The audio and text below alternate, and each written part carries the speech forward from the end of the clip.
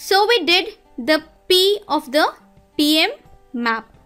We have completed the P. Now it's time to do the M.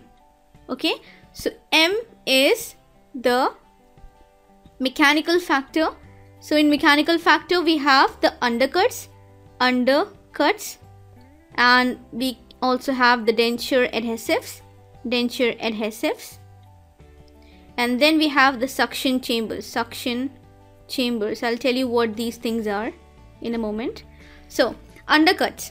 So there are certain anatomical areas in the mouth. For example, it could be the retromolar pad, or it could be the tuberosity undercuts.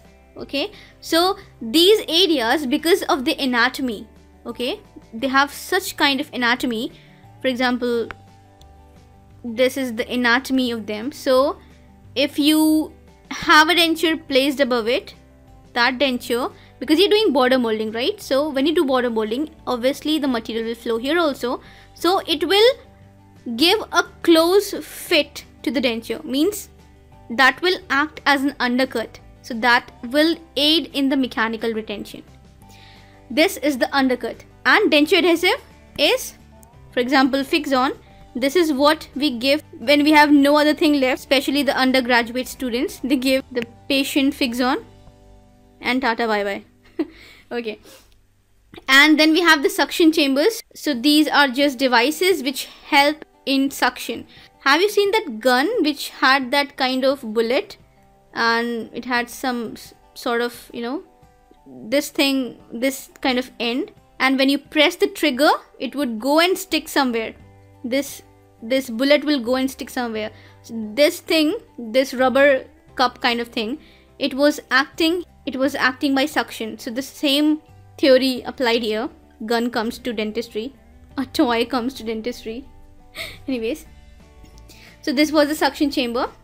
Now we'll talk about one more M here. This is the muscular factor. Let me write down here. This is the muscular factor. Now you can be a part of Dr. Teeth Academy.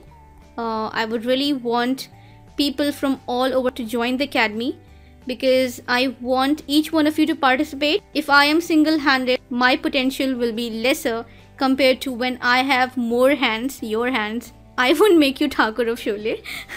Okay, so please go to my Facebook page and see how you can enter. You have nothing to do, just you have to send me an email that you want to join and you want to contribute to the academy, and you're very warmly welcome to the academy.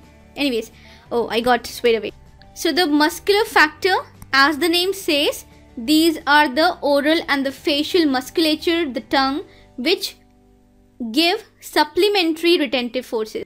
They do not have a very important role in retention, but they have a supplementary role. And for this muscular factor to be effective, what we need to do, we have to arrange our teeth in the neutral zone. So what is this neutral zone?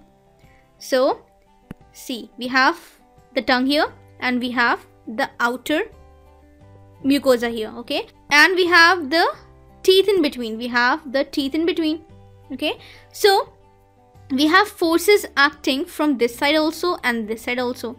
All right, so if we keep our teeth in the neutral zone, okay, then it will help us getting retention. So this was first factor which helps in retention, setting the teeth in the neutral zone. Then polished surface of denture should be properly contoured. So we should polish it properly. And then the denture base must be extended to cover maximum area. Extended to cover the maximum area. And also the occlusal plane must be at the correct level, and so on. So this was about the muscular factors. Now we did PMM. Now we are left with A and P. So we are left with A. So these are the anatomic factors. Anatomical factors. In anatomical factors, we have the size of the denture bearing area.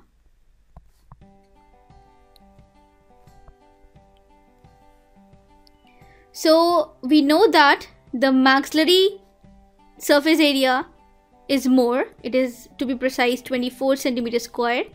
The maxillary has a surface area of 24 centimeters square, and the mandibular has a surface area of only 14 centimeters square. So retention will increase, means the maxillary, by the virtue of its anatomical factor, has more retention.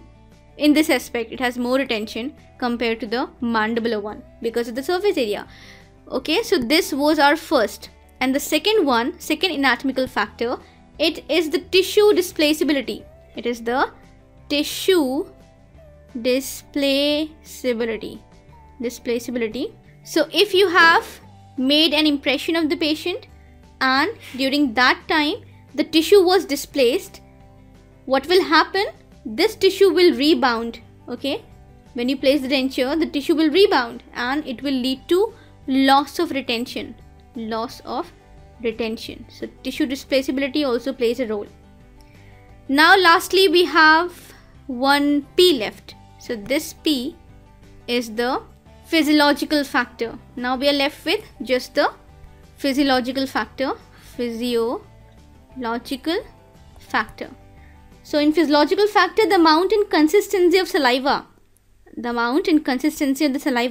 it affects the retention. So thin watery saliva affords best retention, and excessive saliva that is thick and ropey, it accumulates between the tissue and it will lead to loss of retention.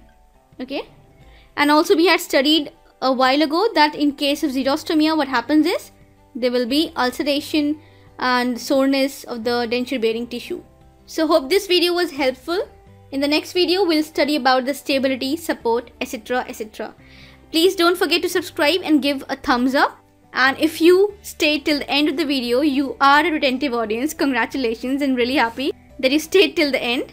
Join me on Facebook. Allah Hafiz.